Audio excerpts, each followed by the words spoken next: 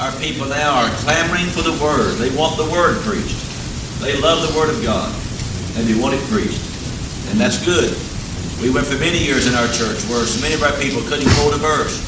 You know, everything was programmed, music, budgets and stuff. Not enough of the Word of God being preached. But there's been a return to the preaching of the Word. And it's getting more that way. And I'm thrilled that it is, aren't you? Praise the Lord. Amen. That reminds me, did you hear about the big service they had the other day and God came and didn't have any singing?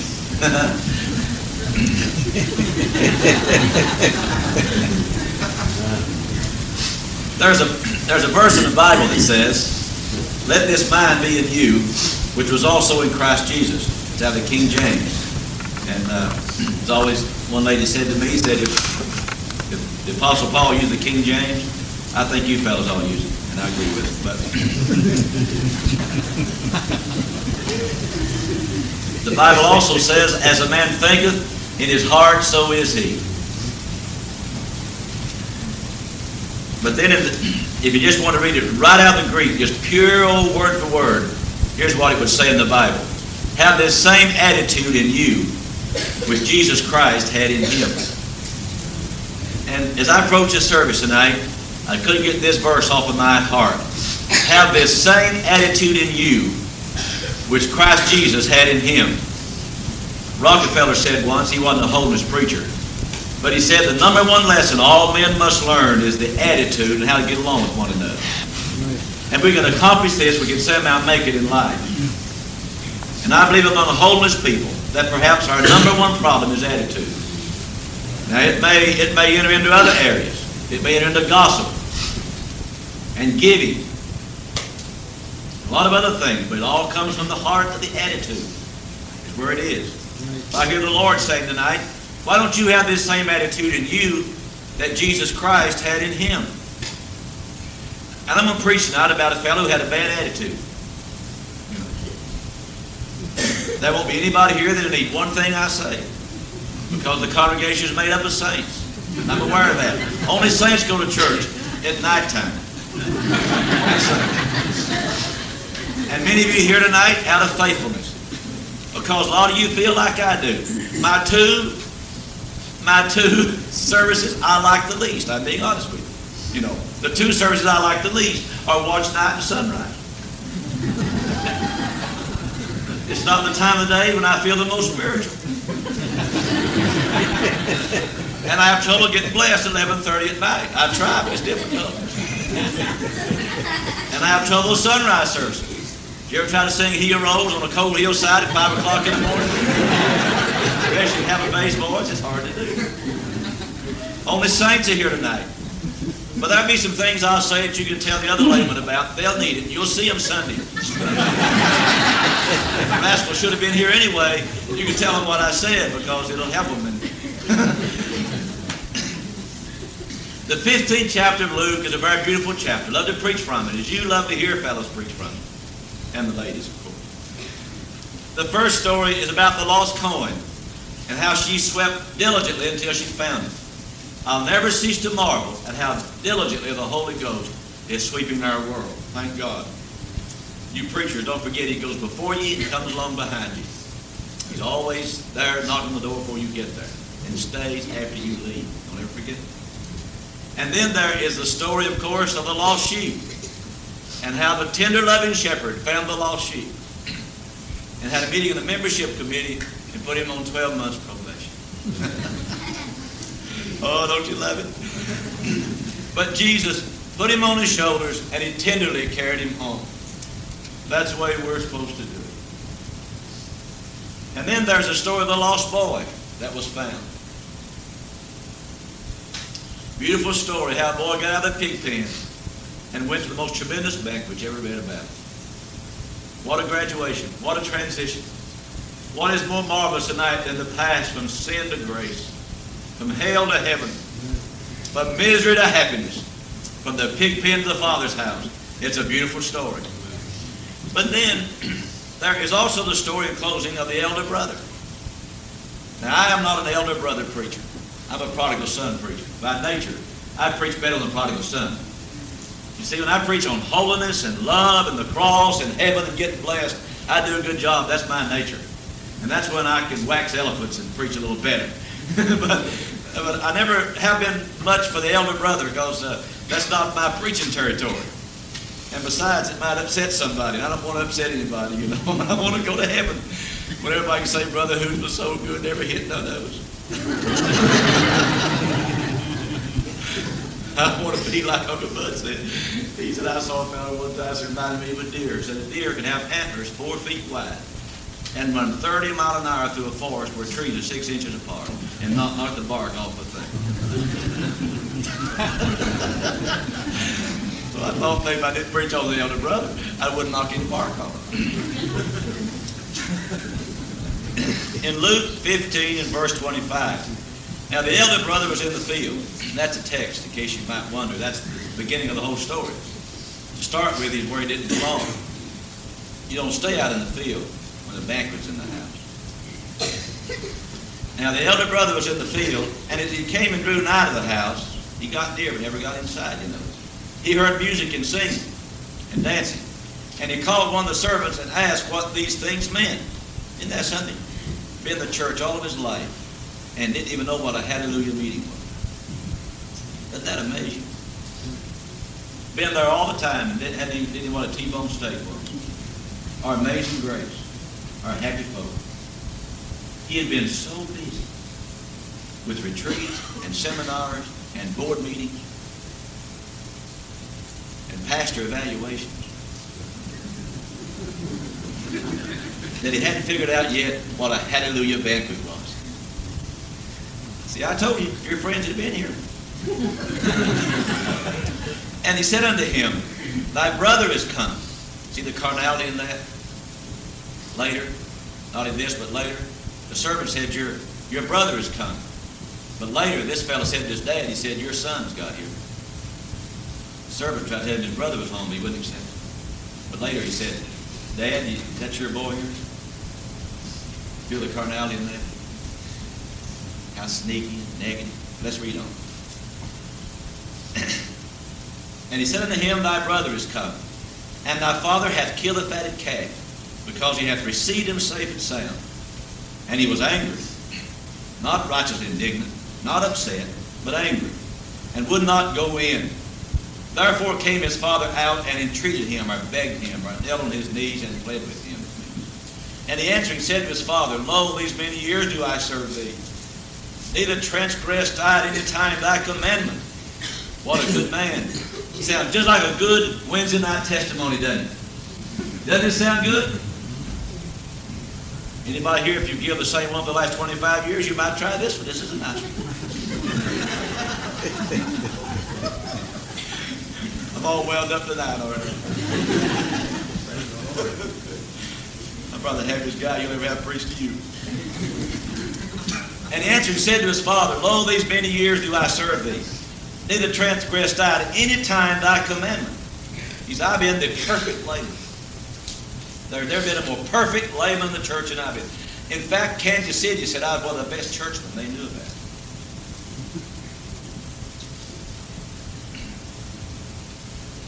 And yet you gave me not a kid, that I might make merry with my friends.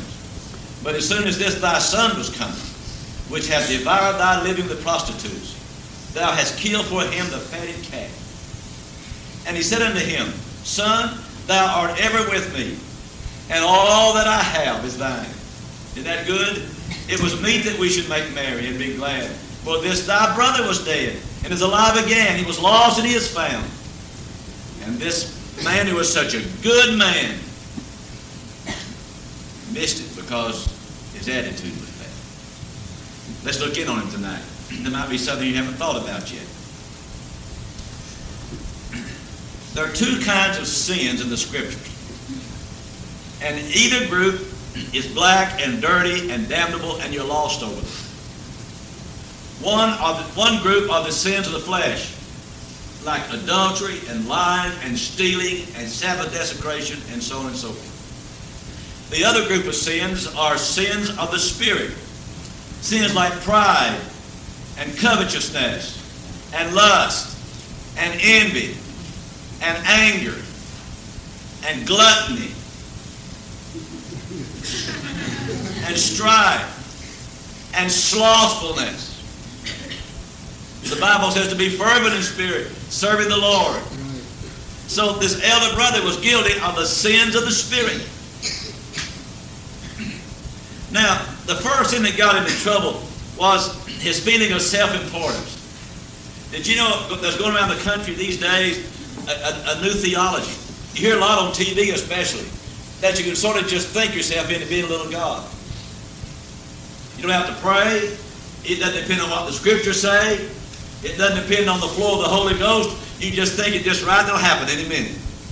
It sounds good, but it's not scriptural. It's not of God. But he felt that he was terribly important. He complained that nobody gave him a party. Now, he wasn't opposed to parties. They were just having a party for the wrong fella.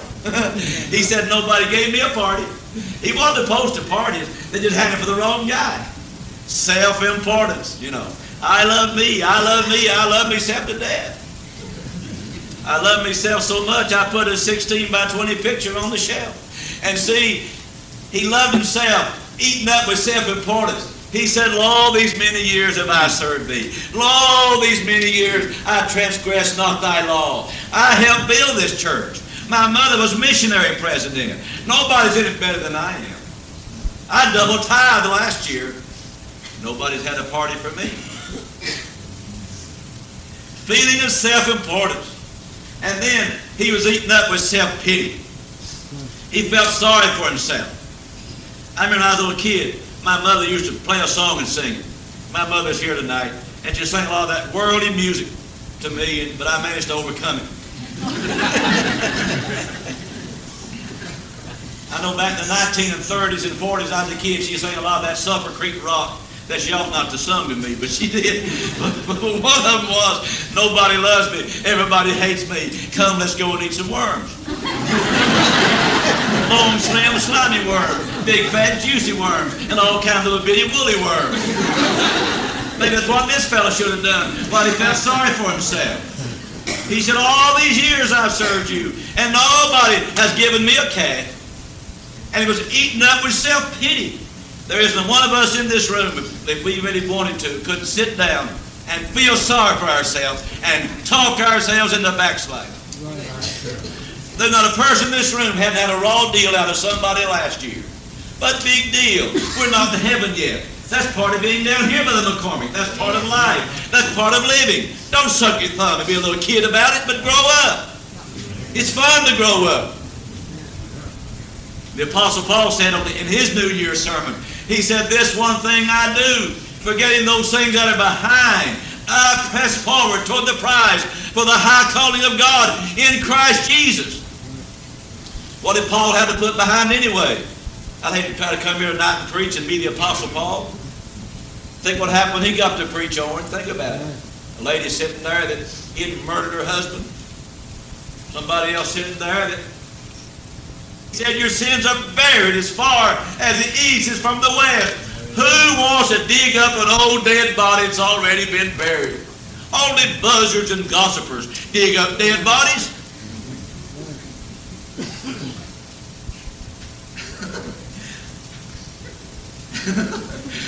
Buried, forgotten as far as the east is from the west, and the sea of God's forgetfulness, Paul said.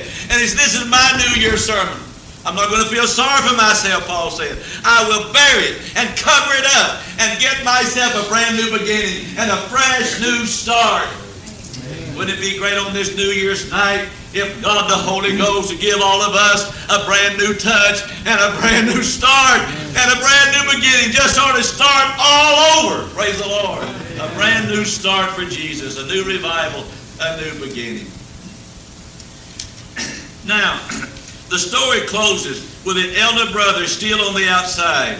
As I prepared this sermon tonight, I feel that was a thing that got to me more than anything else. After all the story, and after all the years in the church, when we come to the last verse, he's still on the outside. You know what troubles me tonight? Folk who join the church, that are really in the church, membership-wise, and never move up spiritually. very few of those people ever seldom make a drastic spiritual change in their life. People get accustomed to being dry-eyed and stiff-kneed and cold-hearted and set in the same way, the same time, every week, year after year. Very few of those people ever make a drastic spiritual change because they get used to it and they're content and they're in the rut and never make an effort to get out.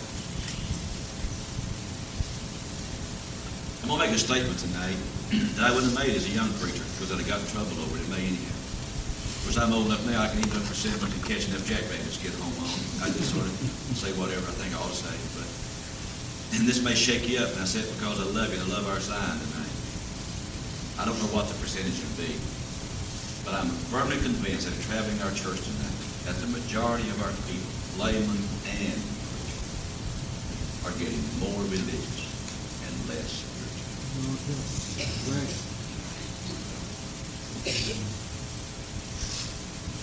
That's why our churches aren't growing. That's why our pews are empty. We're getting more and more religious and less spiritual.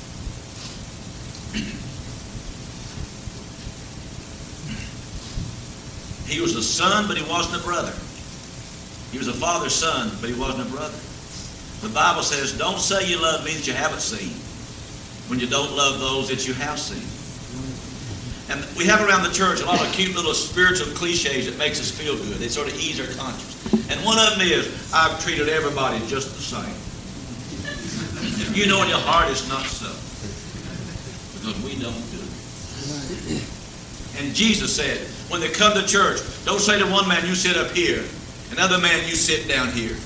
Would we honestly treat the alcoholic with the same respect we would the multimillionaire that comes to double tithe?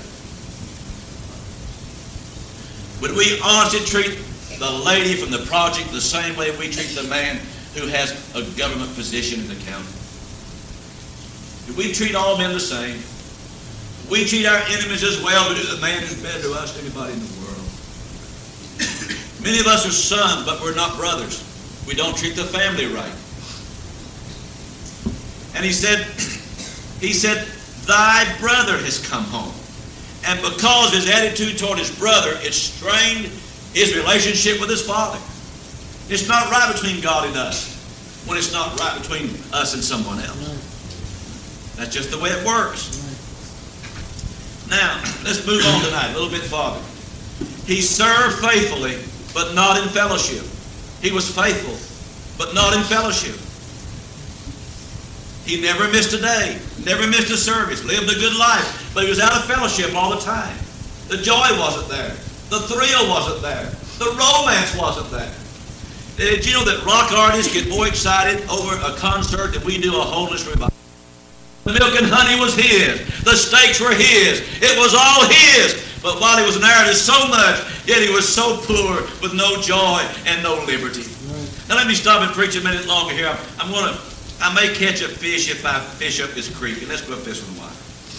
Just stop for a minute and think about the people you know. Now just don't say them out loud for heaven's sake. We'll have massive confusion here. Talk about telling things out loud. I decided maybe that when I die, I'm going to preach my own funeral, put it on tape. And I'm going to tell everything I know. Now, you talking about a well-attended funeral, folks. I mean to tell you, Kansas City will be in an uproar. You wait and see. Well, so let's get back to serious stuff. Think for a minute about all the people that you know. Now be honest now. Just don't say it out loud. But how many people do you know that it's really a joy to be around? You can't hardly wait to see them. Now we're getting down to where the pavement meets the road. How many folk in your local church do you just go all week and say, boy, I get to see him Sunday? Oh, boy, I can hardly wait. They'll meet me at the door. Glory to God, this is our big day. Wow, I can't hardly wait to see him. We got so many folk like that. Yeah, of course you have. How many really positive friends do you have tonight? How many folk do you know that you can't hardly wait to see and be around? That should tell us something. Many of us are so negative people have to pray to say hello to us. And did you ever notice when you pastor, you've always got one in the church. There's always one in every And they always do it. Now, you're an old-timer, Owen. You're the oldest fella here tonight. And you know what I'm talking about. But did you know that there's always one in every church, and they always do it under the guise of being spiritual? Did you ever notice that? The cover says, I'm the most spiritual one in the church. And they say, now understand, I'm not a gossiping. It's just I'm so concerned about our church. You know what's going on, don't you? And the pitiful thing about it is that the person that's shallow spiritually don't see that. They say, oh, isn't she a saint? Or he's a saint. They're so concerned about church. Probably been in prayer. No, they ain't been in prayer. People know what a prayer meeting was. People pray, don't yak that way. People that pray come on smiling and rejoicing, and they're positive when they pray. You don't come out of the prayer meeting negative and depressing. You see, we went through a period in the church, and I'm not knocking that. God knows I'm not. But I've been around a long time. Went through a period in the church back there when the meaner you looked, the more spiritual you were. If you looked real sour, it meant you probably prayed all night. And folk never realized maybe somebody might have had indigestion. They weren't spiritual. I like what Jesus said. He said, after you fast and pray, he said, wash your face and look happy and don't try to act spiritual. When I first started out preaching, I was going to try to really impress them. And my first revival, I said, folk, I prayed all night last night. After service, a kind old white-haired man, God bless him, he bailed me out. He gave up. He said, son, you take advice? I said, sure I do. I'm going to try to be a good preacher, and I'm open to advice. He said, all right, I'm going to lay one on you then. You better listen to me. He said, if you ever pray all night, you won't have to announce it. We'll know it. Quit trying to act spiritual.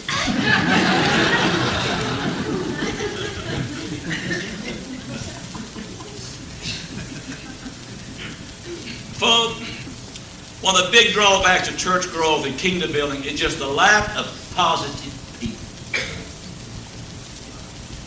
Think of having to live in a home where somebody's negative. A husband or wife or dad or mom is negative. Do you think how miserable folk could be trying to live with somebody like that 24 hours a day with a negative person? I don't care how good they are otherwise.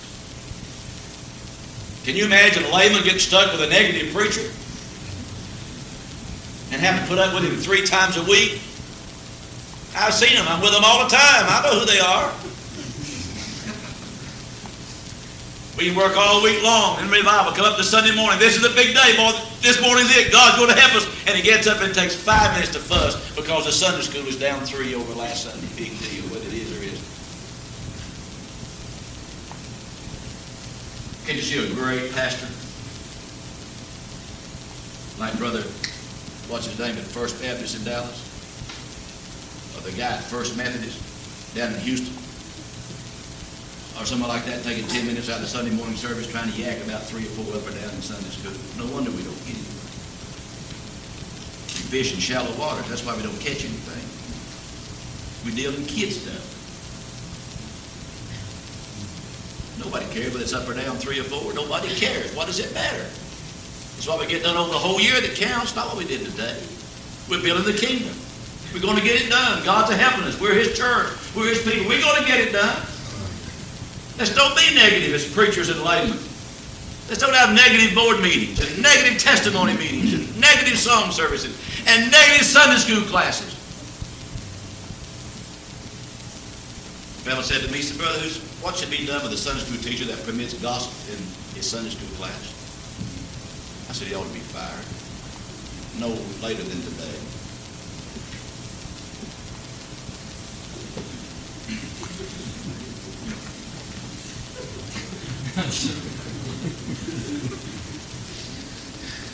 Don't you wish they'd have been here? Oh, they should have been. You've got friends that needed this, lots of them.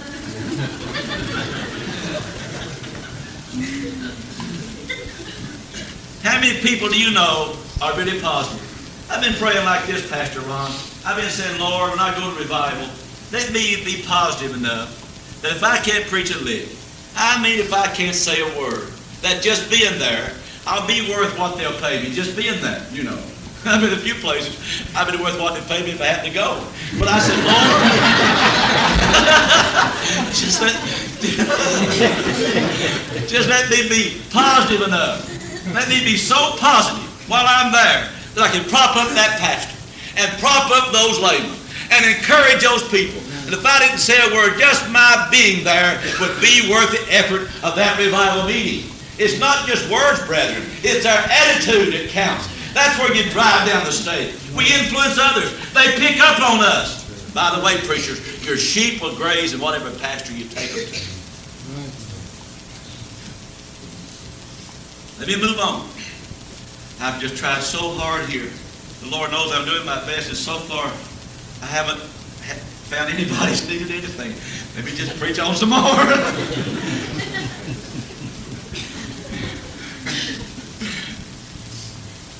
Negative. You see, he got in trouble because his attitude was negative.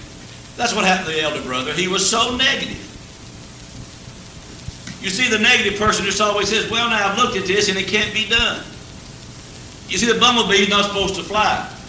Because you understand, Richard, that those who study aerodynamics says his wings are not big enough to carry his body.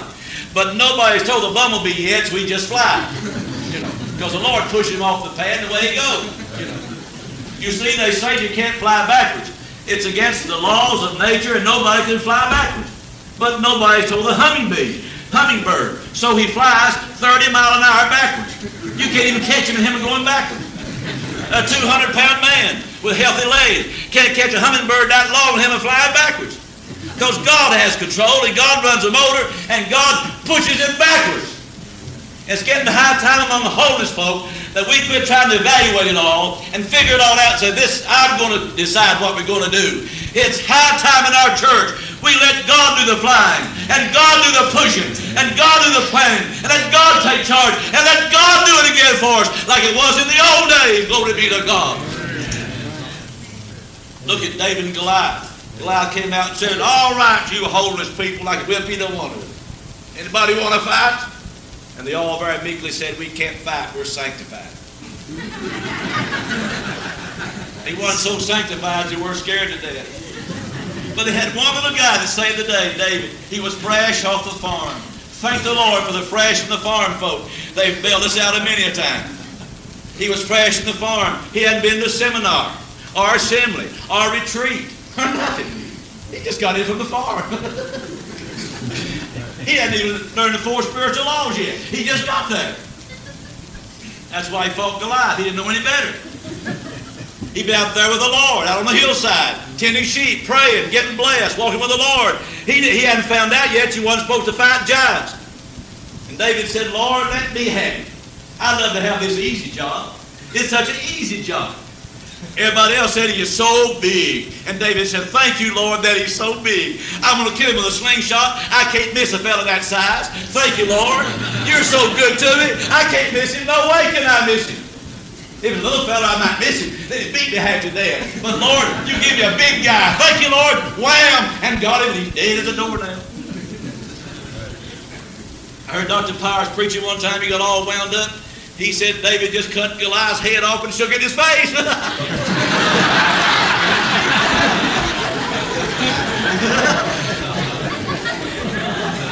It's hard to do. You see, it's all in the attitude. Here's a whole crowd saying he's too big, and David says he's just the right size. Let me get on with it, Lord. He's going to be an easy target. Thank you, Lord. I tell you, folks, it's in the attitude. You know what faith is? It's what we can't do without God. And most of our churches tonight, everything we're doing, just about all of it, we could do if there wasn't any God around. It's just little old stuff if we can do it for ourselves anyhow. Wouldn't it be great to take God in, stretch our faith, let God take over, and undertake some big things for God in our day? Beethoven was deaf and burdened with sorrow when he wrote the greatest works you've ever heard. John Bunyan was in prison when he wrote Pilgrim's Progress. Paul was locked up in jail when he said, rejoice always in the Lord. And again, I say rejoice. It's in the attitude, glory be to God. That's where it is. It's all in the attitude. You see the principle of the slight edge. That's where it is. Everybody listen just a moment now. This is good stuff right here. It really is. I want you to get it. The difference in two men is the slight edge of the attitude.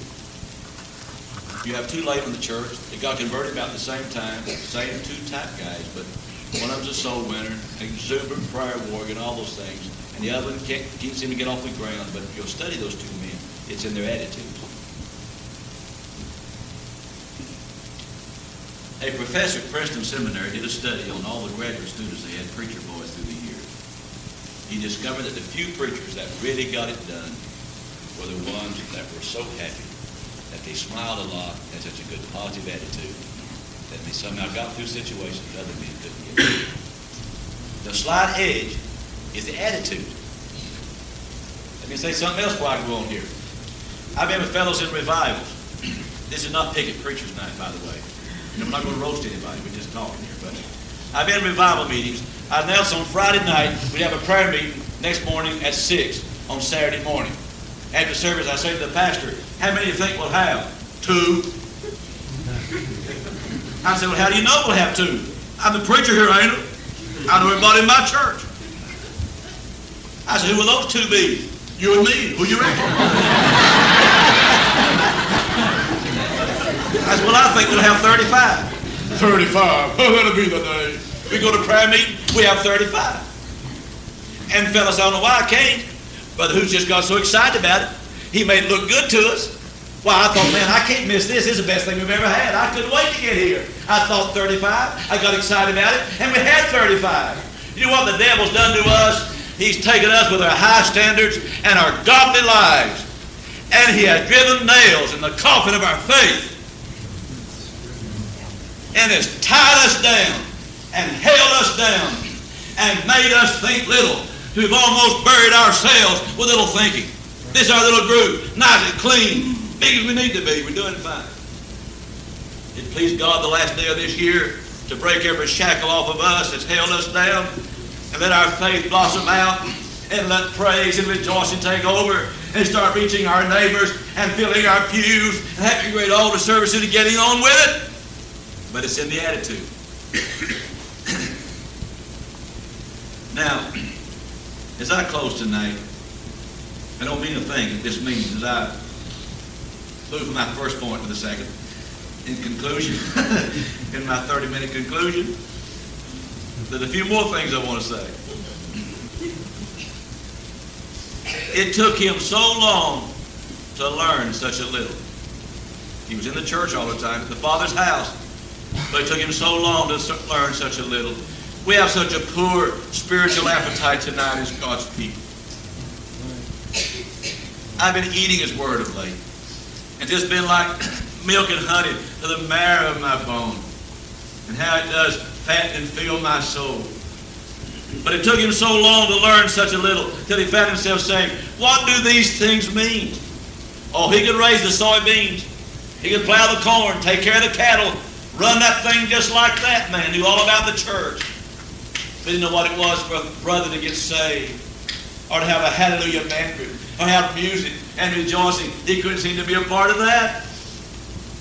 The fellow said to me, I don't believe you sing the same verse twice, just trying to work up something. And I said, well, I'm going to tell you something. And I said, you tell all your old dried up pruned friends the same thing I'm telling you. As I read in Revelation, where they had 120 fellows leading the singing. Every time they got blessed, they sang the same verse again.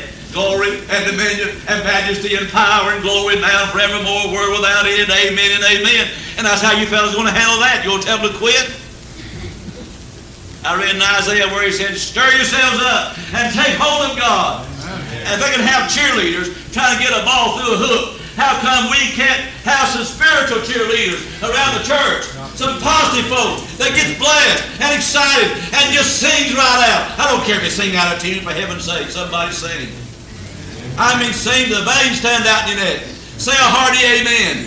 Get excited about it. This is the best thing in the world. Let's get back to being old-time Nazarenes again, and get blessed again, and have revival again, and win our neighbors again, and fill the building up again, and get on with it again. If you're in favor of that, say amen. Amen. Lord, glory to Jesus.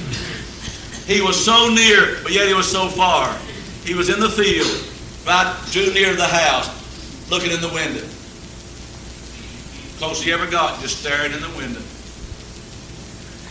I invite you tonight, if you're going to go to heaven on the old gospel train, to go first class. You've been in the caboose long enough. Get up there in the family car. Get up there where you belong. Go first class. Praise God. You're going to pray and give the money and pay the bill. You just well said, have some of the milk and honey on the journey and be right up front for Jesus. But he was so near and yet so far. He was so concrete that it couldn't be pliable. He could have said, well, this looks good. I've always wanted to go to a banquet like that. Maybe I should go inside and see what it's like. Maybe I should be glad my brother's home. I know he might get my place on the church board, but I'm going to risk it.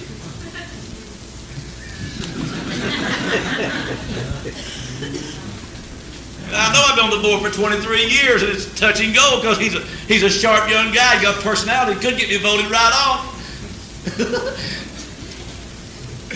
But I'm so glad he got saved. I believe I'll go in and say hello to him anyway. And invite him in. But said he was jealous of him.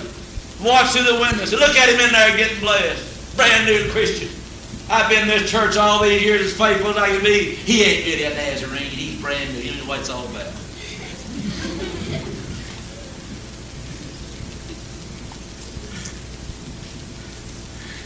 Everybody still loves me. Hold up your right hand.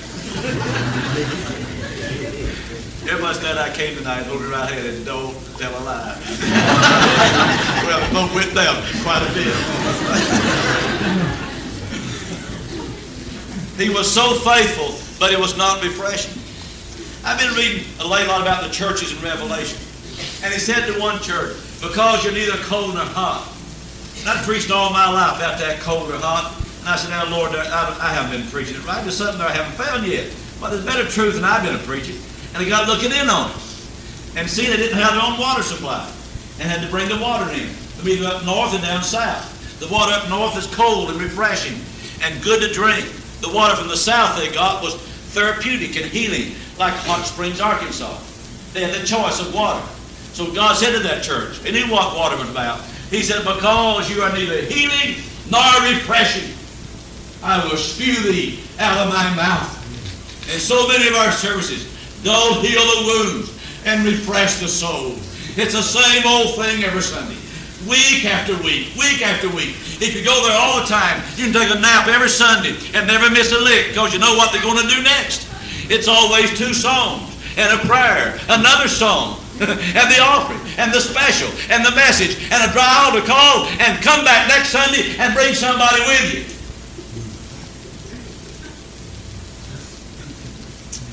And it's not healing, and it's not refreshing.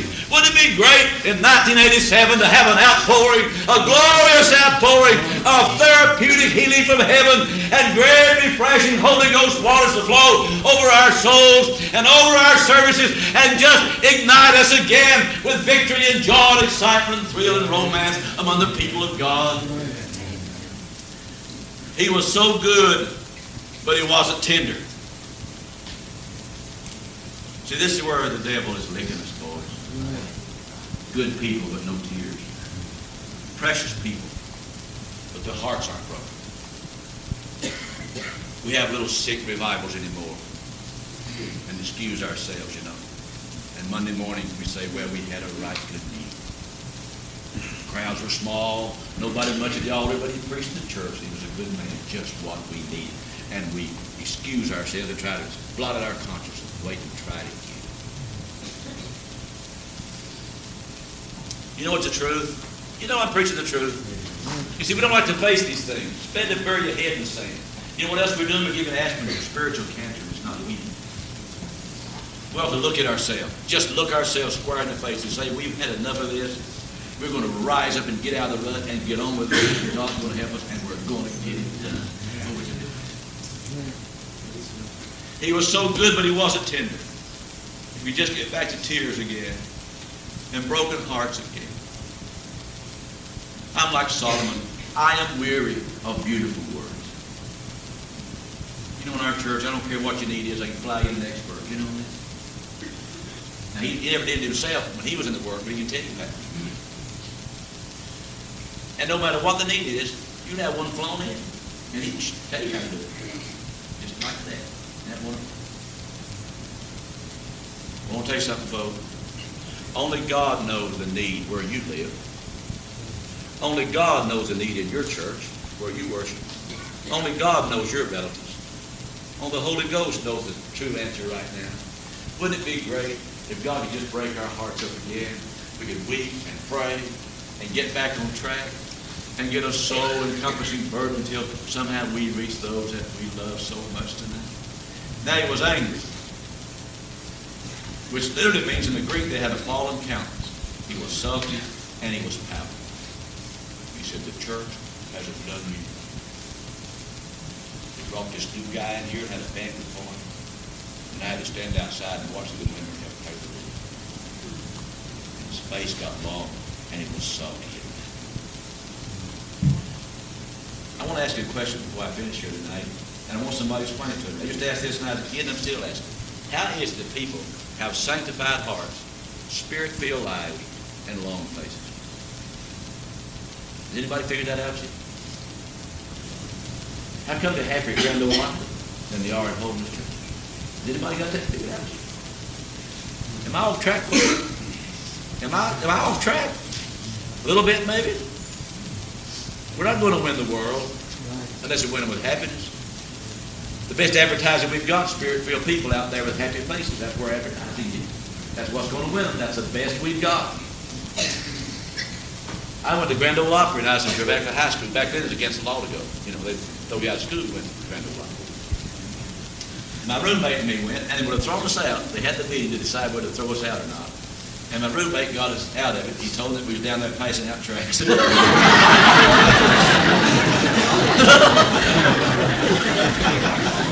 I remember how Dean Spencer said, God bless you boys, and my roommate said, he does.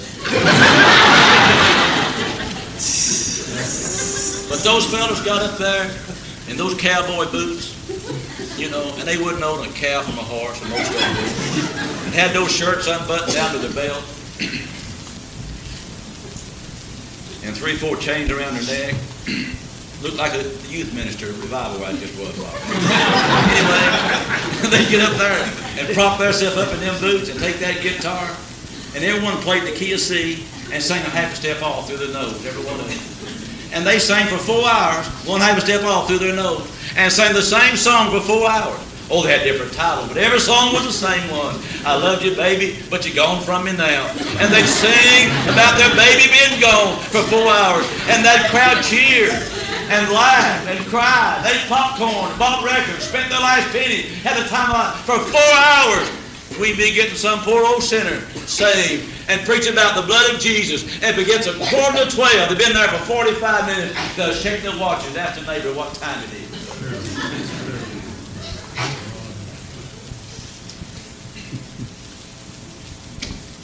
Well, I close with this. He said to the elder brother something you should have already thought about. He said, before you sulk and pout any longer, can I remind you of 2 things? He said, have you not been with me all the time? We forget sometimes that we've been around all the time. Been here for a long time. When you get the age I am, you become more and more honest as a preacher.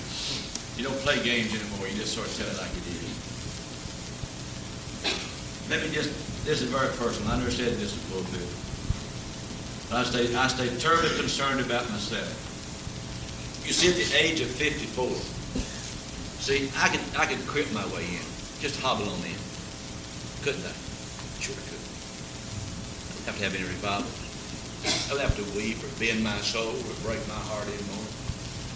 I could just sort of, the people I know, the experiences I've had, the places I've been, what little bit of talent I've got, put all this stuff together, and I could just sort of get into retirement, get that little check, and sit on the creek bank and fish and say, don't do it like I did. That's what's the matter with it, and just barely get into heaven. You know it could. A lot of folk are. All of our precious preachers and ladies, the older they get, the more they're letting up and being spiritually aggressive. And folks, the devil is not going to trick me in. I'm going to stay young, pastor, in my heart is here. I'm going to pray through when that sun comes up. That day I will touch him sometime in prayer that day. I'm going to preach better. Be a better father. A better family man. A better neighbor. A better Christian. A better churchman. A better preacher. And day by day, I'm going to grow in grace and get happier every day I live and enjoy my religion and go to heaven triumphantly, not just barely get in with the skin of my teeth. Have the same attitude in you which Jesus Christ had in him. You didn't run well. What did hinder you? The Bible said, remember Lot's wife. It's the end of the year. Don't look back. You know, it said just get out and go. Told Lot to take your wife, flee out of Sodom. Lot's wife turned to a pillar of salt. I don't know what happened to the flea, but anyway, there stands there a pillar of white salt as a monument to those who would look back. And the Bible said, look back over the plow handle, you're not worthy to be mine. Let's bury the defeat of 1986 and then begin a brand new year. We can't make anybody do anything, but we can get ourselves on track in 1987 and make this the best year of our life. Praise the Lord. I've preached too long. I love these one service deals like this. I just love them. You just preach as long as you want to. If they don't come back tomorrow night, it won't matter. Nobody will be here no more. If they want to sit home tomorrow night, so I ain't going tonight. You just preach half a night like nobody cares anymore.